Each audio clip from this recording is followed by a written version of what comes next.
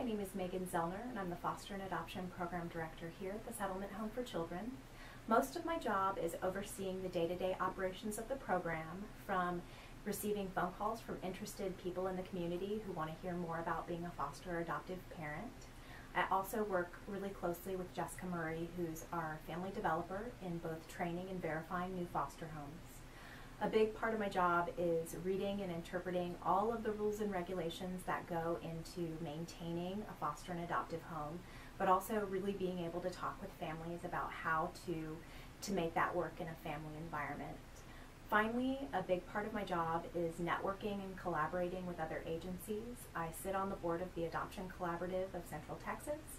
We work together in helping agencies like ours meet best practice standards and to recruit and verify the best possible foster and adoptive families for kids here in Central Texas. So I hope to meet you at one of our collaborative events. Thanks.